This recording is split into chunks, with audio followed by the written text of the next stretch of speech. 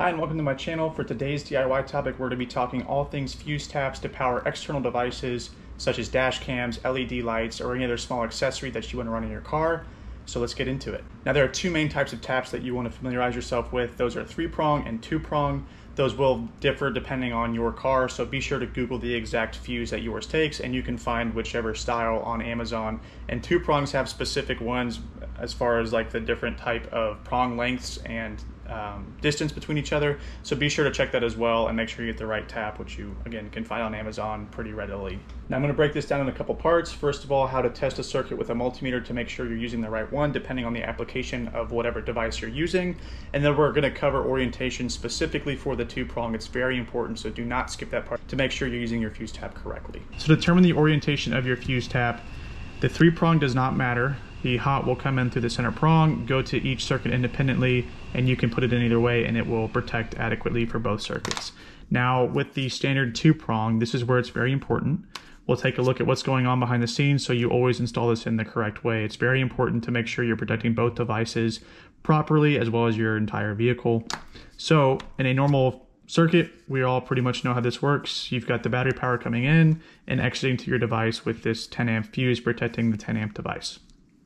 Now when we install a 2-prong fuse tap, this is basically what's going on. You have a shared power coming in from the battery into both fuses, and then you're powering each device independently. So you've got your 5 amp device up top and the 10 amp device with the appropriate fuses here accordingly. Now if we take a look at what's going on inside the tap itself, the parts exiting to the devices are actually separated. So each circuit is independent and it's protecting each circuit independently. However, this side is shared. Now this is important to understand, so when you install this, you don't put it in the wrong way. So if you're testing your fuse, and let's say the hot side is on this side, you want to make sure you do not put it in this way. So if the hot side comes in this direction, remember these two are isolated. All the power is going to go through this single fuse and then go to each device. So now you have one fuse protecting both circuits, and potentially you'll pull more power through this fuse than it's rated for and break circuits to both devices. So if you ever install a fuse tap, you have issues with your devices going out and having to replace fuses, that's more than likely what's happening is you've installed this in incorrectly. So again, if we look at what's going on behind the scene, you'll have hot coming in the incorrect leg, power for both devices traveling through the 10 amp fuse, totaling about 15 amps because you're going to add these two together. And again, this is at peak power. So even if you install this and these devices work initially, if they do fail later on, that's probably what's happening is your power load eventually will exceed this 10 amp fuse. And then we are traveling into each circuit independently. So you're not actually protecting each device independently. So to sum it up and make it simple to understand and remember, the leg opposite of the wire coming off of your fuse tap is the side that should be connected to your battery incoming power. Now before we go testing for the correct circuit for your new application, it's important to know how you want that device to function. There are two main types of circuits to keep in mind. One is constant power from the battery regardless of the key orientation, so whether the key is on or off and you're driving the vehicle. The other is powered only when the accessory is on the car, which means you're basically running and driving the key is on. So if it's a dash cam, for example, that you only want to have operating while you're driving the car and the key is on, then that's a circuit you want to check for, is one that has power when the key is on and none when the key is off. And then let's say you have a dash cam that detects motion, aka you're not driving the car, someone bumps into the parking lot, it turns the dash cam on automatically. That would be an application where you probably want power coming to that device no matter what, if the key is on or off. So make sure you understand LED interior lights, stuff like that is all stuff you're probably going to want with the key only on, so you don't draw power when you're not in the vehicle and actually run your battery down overnight. So just keep that in mind before we get into this next section here where we show you how to test for a circuit. Okay, so we've located our fuse box in our vehicle, which on this truck is over here on the side, and we have this installation diagram of all the fuses and what they go to. So again, go ahead and Google the type of fuse you're looking for, whether that's ignition on or just battery powered, regardless of the ignition being on or off. And go ahead and do a little research. I've already done mine. I know fuse 26 is what I'm looking for, but it's always a good idea to verify, or if you are unable to find on the internet what fuse you should be using, I'll show you how to test here using this method, using this multimeter. So if you're unfamiliar with how to use a multimeter, for today's application, all we really want to do is make sure that we are in DC, direct current, and we're going to be at 10 volts. So we see the voltage spike whenever we get power to the circuit that we're testing. So we're just going to take our voltmeter. There's all sorts of different styles. That's just how mine works. And we're going to set it to 10, and now we're ready to test. So the red is currently in the positive slot on my multimeter, and the black is in the ground. So whenever we go to test, we're going to connect the black to some metal part of the vehicle, so we're grounded out, and then we're going to stick this in what we assume to be is the hot side of the circuit. Again, this is a 3-prong fuse style, so I know the middle slot is going to be my hot. We're going to test each circuit that we want to try independently, and again, I'm going to test one that shows you the battery being on regardless of the ignition being on or off, and then I'm going to show you one where the ignition is giving power to this circuit only when the key is on.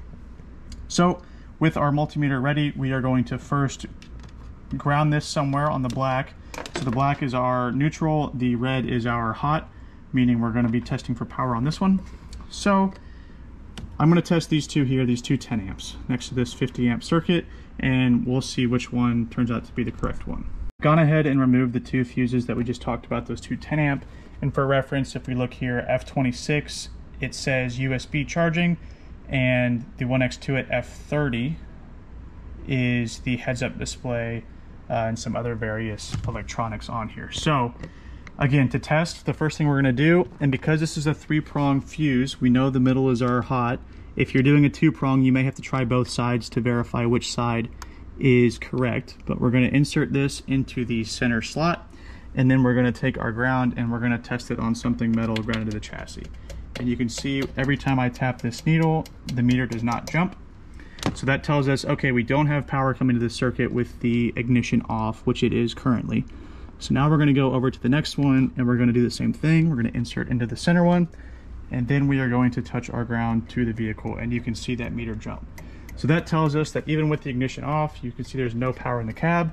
We have power here. So if we're doing something like a dash cam that for some reason has a constant power going to it, so you can detect if your vehicle has been hit while you're in a parking lot, this would be a circuit you would want to use. However, if we're doing something that we don't want constant power to, like interior lighting LED, we would probably want to use this one. But just because it's not on with this key being off does not mean it has power going to it at all. So that means we want to test to make sure it works the way we intend to, which means we're going to turn the key on and then try it again. Okay, so I've turned the ignition on in the car, and I've gone ahead and put this back into the initial fuse we tried that had no power with the key off.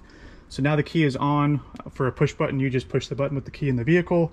You do not start the vehicle, or you can, it doesn't really matter, but now we're going to test it, right? So we've got it here, we're going to test our ground, and now we have power. So that tells us that whatever we want to use device-wise here will only be on when the key is on, which is what we want for interior lights and stuff like that, that we only want while we're with the vehicle on. So that's pretty much how to test for the correct circuit, depending on your application. The last thing we're going to do is install the fuse tap, which here I've got the appropriately sized fuse for the new circuit, which is the 5 amp, and the 10 amp on the bottom for the original circuit. Again, the original circuit is always the bottom slot, and we are just going to install it. And you can see my interior lights came on. I've already got them wired up.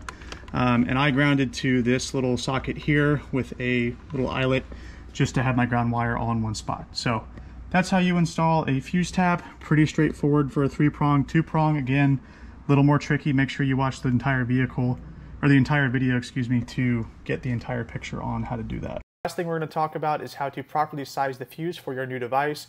All you're going to do is look at the tag that comes off of your device or in the manual to see what the power draw is. Again, fuse taps are only good for light duty applications such as 5 to 10 amps. So all you want to do is make sure you round up to the nearest fuse possible for your application. So if you have a 1.5 amp, the lowest fuse you can buy is a 5 amp. That's the fuse you want to use. If you have a 6 amp application, you want to round up to a 7.5. You just want to be as close as possible to that device draw as possible. You just don't want to get in a situation where your device takes 8 amps and you only put in a 5 amp fuse, because you'll overdraw over that fuse and break the circuit inadvertently. That's it for today's DIY topic. If there's anything else you've seen in my builds or my channel that you want me to break down in more detail, be sure to like and comment. Don't forget to subscribe, and be sure to check out my other videos on other DIY topics.